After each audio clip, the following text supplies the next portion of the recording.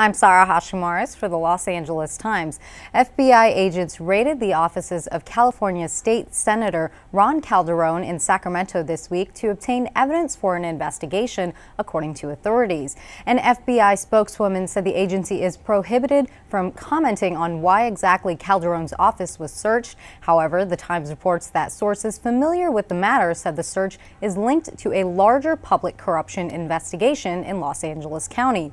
It's unclear whether Calderon was at his office at the time of the search, which reports indicate took about 90 minutes. Previously, the senator from Montebello was criticized for his handling of his legal defense fund, which was established to cover the costs of a vote recount in 2006. Tuesday's FBI raid marked the first such action at California's Capitol in 25 years.